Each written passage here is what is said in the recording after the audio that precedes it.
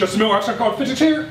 We are moving forward. So what do we want to move forward into? We're going to move forward into the realms of continuous charge distributions. So what do you mean continuous? Well, I mean that we have so many electrons or protons that are exposed, packed together in some sort of distribution that we can consider it to be continuous, even though there is really fundamentally no such thing as a continuous charge distribution, because everything comes in little packets of electrons and protons, little discrete entities. If there's enough of them, well, we can start treating a charged object as having a continuous charge distribution, and then we'll work kind of from there. So this is what we've got.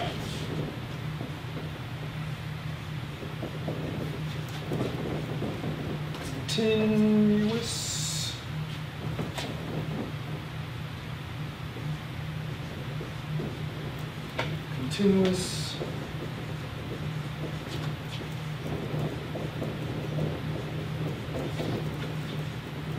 charge distributions. Continuous. All right. So consider this. Consider a collection of point charges.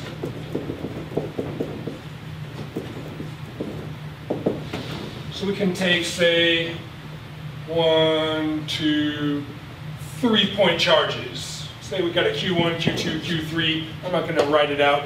We got 3 point charges. We say, what's the electric field at some region in space? What region? We can really pick anywhere. We can say, what's the electric field here, or here, or here? Anywhere we want, right? And what would you say the electric field is? Well, it's the vector sum of the individual fields due to these individual charges at that particular location. I say, yeah, that's easy to do. There's only 3 charges. Say, okay, well, what if there's not 3, there's 5? So, well, you do the same thing. There's 5 charges. So what? You add up all the individual fields due to the individual charges at that location that you want to know the electric field, and voila, you've got the electric field. So, well, okay, what if there's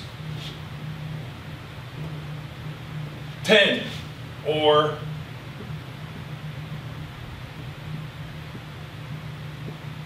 20 or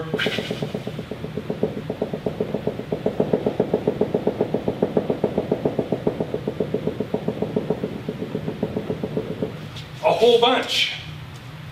Say, well, in principle, you just keep doing the same thing, right? As long as you know where every charge is, you just determine what its electric field is at the location in question and add it together with all the other electric fields. I say, yeah, that seems easy, right? Well, it is in principle, but in practice, that sort of gets out of hand really quick. Think about a billion charges or Avogadro's number of electrons. Oh my gosh, you want to do that times 10 to the 23rd times? I don't. That would take forever.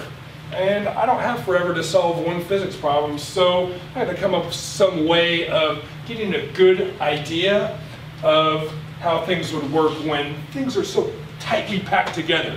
So what if I just use a little approximation here, and I said that the charges are so close together that I can consider them to be continuous. There's so many of them that occupy a relatively small space that I'm just going to say they're spread out evenly and it's continuous.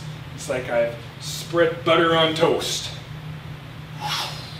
But instead it's electrons on, I don't know, a stick. Anyways, if we just go ahead and say, well, continuous, we can say there's some charge right there, some charge distribution. We can call this a line charge. And we can say that this line charge has some line charge density. Line charge density, lambda. This is a little lambda there. So we got a continuous line charge, and then we say it has a line charge density. What is the line charge density? Well, it tells us how much charge there is per unit length.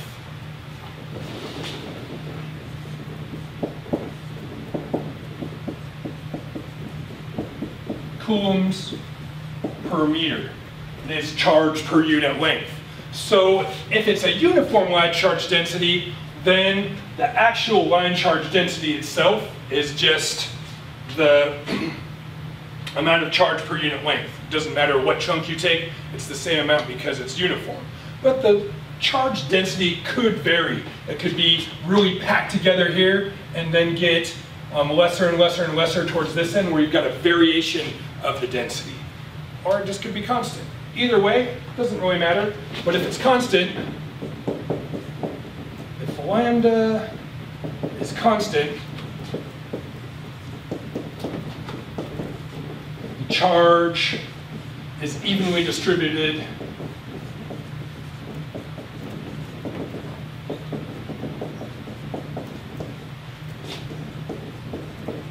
across the line.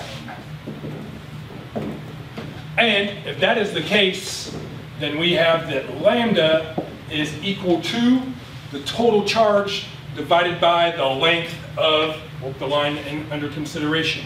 Q divided by L, which is total charge divided by length.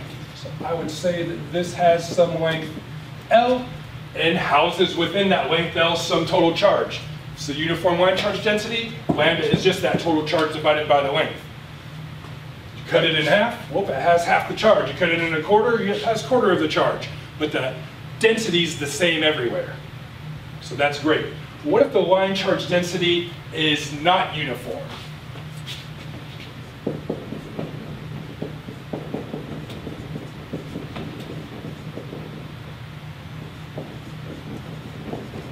We can still write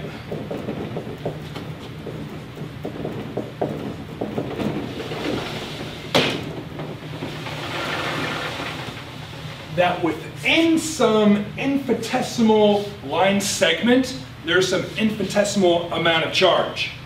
And that defines the line charge density. So we could go something like this. There's some little dl right there. And within this dl, there is some dq.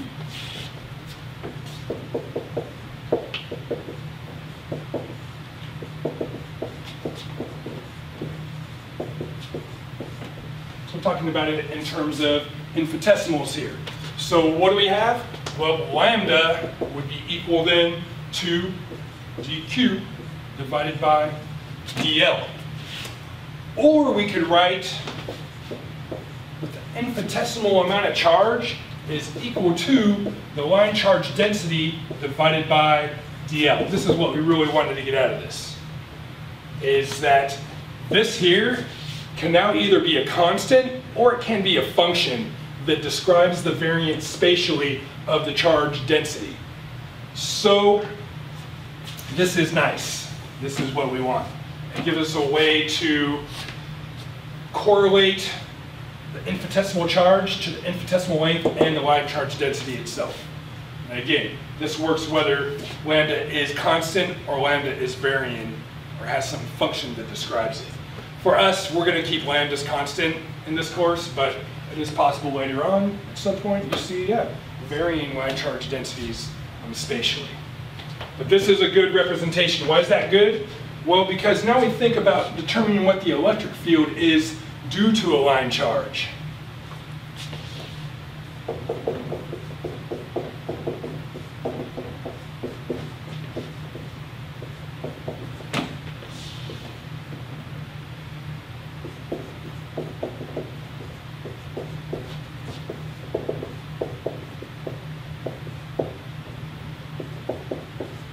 Say electric field due to a continuous distribution. What do we need to do? This is just considering a line charge now, but it correlates with other things. We've got this line charge, and say that we want to know what the electric field is like right here. We say, what's E hat equal to at this point right there? Well, what do we have to do? We have to add up all the contributions to all the infinitesimal elements along this line relative to that location here. So we've got this little element here, this little dl, that really has some dq inside it. And dq and dl are connected by lambda, the line charge density. But we need to figure out what its contribution is. Well, this can kind of be treated like a point charge in a sense. And what do? We find out its contribution here. Oops. It is some distance away and has some direction associated with that infinitesimal charge relative to this point. If it's a positive line charge density, it'd be radially outward. If it's a negative line charge density, it'd be radially inward, relative to that point right there. Well, really, this is just filled up with a bunch of dLs or dQs that we would continue to go through, right? We could say, oh, there's another there, and there's another there, there's another there, there's another there, there's another there. And really, I don't want to say it's infinite, but they're the infinitesimals. We have to add up all the contributions across the whole line, from this end to that end. How do we do that? Well, we're not treating it as discrete anymore, so it's not a just pick 1, 2, 3, 4, 5, 6, 7. It's all of the space in between the ends of that line density. So hopefully by now, looking at this dq and going, oh, that reminds me of like doing some sort of integration. What if we integrate over all the charges or the infinitesimal charges relative to that point? That's exactly what we need to do. How do we get what the electric field is at some point? Well, we get that the magnitude of the electric field at some position in space is going to be gotten by the integral of k sub e dq over r squared. Let me just take that away. I don't want that. R hat. There we go. Look at that. K sub e dq over r squared. This is the same thing that we'd have for a singular point charge if we just took away this, right? This d here. K sub eq, and took away the integral too, right? One charge, k sub eq over r squared, is the electric field due to the singular point charge. Now we've got infinitesimal point charges that we integrate over. So we integrate over the distribution from, if it's a line, from 0 to L. And tricky thing with this is they're vectors. What do we have? This is relative to a spot. It's not just integrate over this line, it's integrate over the line relative to the point in which you're trying to define what the electric field is. Notice that how I've drawn things out here, each of these spots along this line have different radial distances away from the point in question. That means that this R likely varies as you integrate across the line relative to the point. What else varies? The direction of the electric field varies too. Look at this point here, again, considering this to be a positive line charge density, has an electric field correlated with it in that direction. This point here, it's a little steeper. This point here, a little steeper. This point here, a little steeper, straight up. How do you add vectors together? Well, they're not scalars. You don't just add numbers. You have to take into account the directionalities, right? So not only do we have variance in the distance that we are away from the infinitesimals as we integrate over it, we have variance in the actual direction of the electric field associated with that particular infinitesimal as we integrate over it. Potentially. Depends on exactly where we're doing this, but those are some things that could vary. So how are we going to treat this? Very carefully. That's right, very carefully.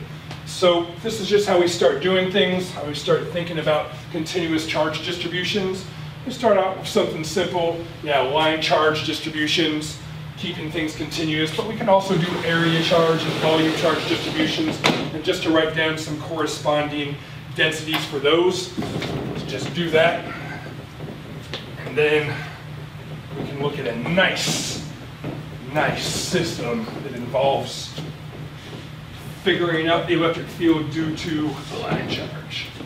So we can have area charge densities, or surface charge densities, generally called.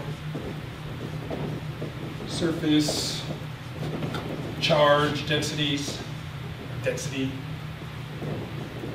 We've got a continuous charge across an area.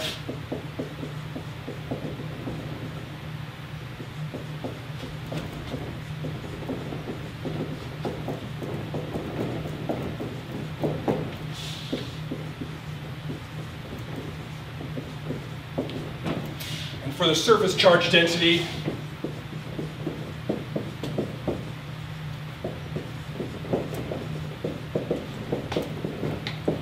we use this. This is my sigma. I draw it like this. I know some people just do this little rounded thing. I don't know. I'm fancy, or maybe I'm not fancy. It doesn't matter. That's my sigma right there. Sigma. And what do we have? Sigma is, in terms of units, it is the charge per unit area. So we've got coulombs per meter squared in SI units. If sigma is constant,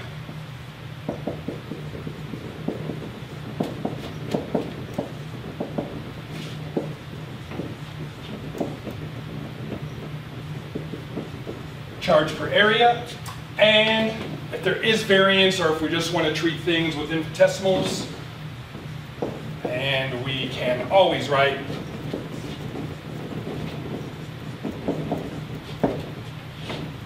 that sigma is equal to dq over dA, which gives us that dq is equal to sigma dA. Okay, so again, we've got a correlation with the charge, infinitesimal charge, and the infinitesimal areas over which we end up integrating relative to this. Now this can either be constant, or it can be something that varies spatially, position-wise. Then we've got volume charge density.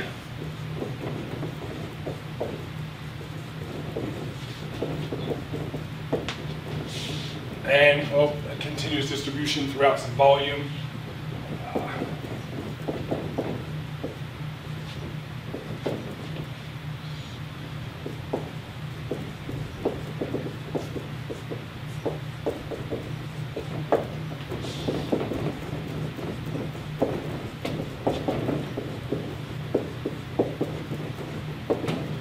And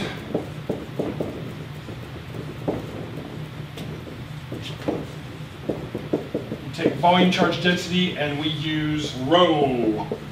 That's my rho. Rho. Anyways, there's some rho. And what do we have? We have the same sort of correlations here. We have that the units of rho, SI units would be charge per unit volume. And rho is a constant.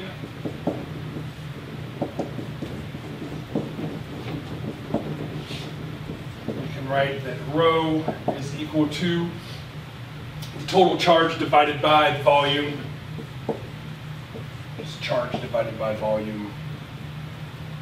Oh, we're putting at the units there. What did I do there? The units for this would be coulombs per cubic meter. This is charge per volume. Total charge divided by the total volume would give us the constant rho, or the average rho, average volume charge density. And we can always write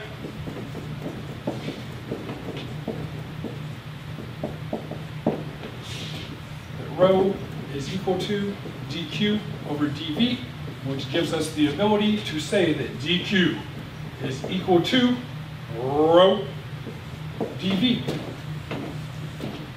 Fantastic. So we've got a way to associate infinitesimal charges to areas, to volumes, and to lines. Now you may say, why do you want to do that? Because we need to know some spatial distribution over which that dq exists. And if it's a line, well, there's some dl associated with it. It's an area, there's some dA. If it's a volume, there's some dV. So just having dq here isn't really that helpful unless we know what that dq is contained within. And that really gives us what we're going to be integrating over. Integrate over the line elements, the line segments. Instead of dq here, for the line, we would write lambda dl. If it was an area, we'd write dq as sigma dA. If it was a volume, we'd write rho dV. Now if we're looking at this or this, that would require double and triple integrals. For lines, we can use single integrals, and that's a grand.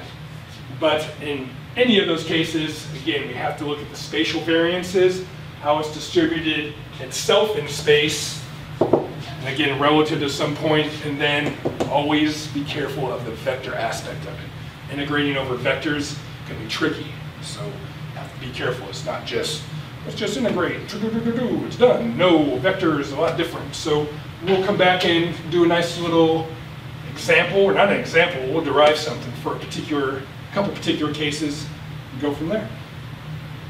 All right, break.